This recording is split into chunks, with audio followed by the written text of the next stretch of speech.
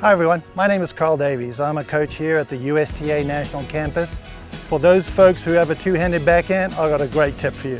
A key to a successful two-handed backhand is to think of your top hand as the driver and the bottom hand as the passenger. So we have a great drill for you to practice on how to use both hands on a double-handed backhand working better together. So if you have a student like Brett who's left-handed, what Brett's going to do, he's only going to use his right hand choking up on the racket as he's hitting a two-handed backhand just to have a feel of what he needs to do with his right hand. Here we go.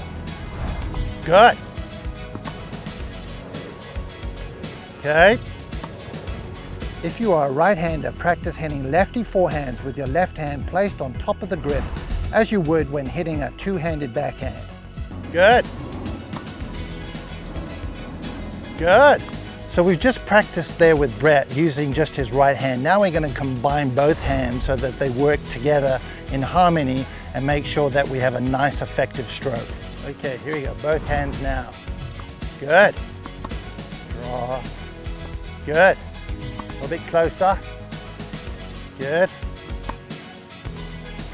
Yes. Alternate hitting lefty forehands and two-handed backhands to feel how your non-dominant hand can help drive your two-handed backhand.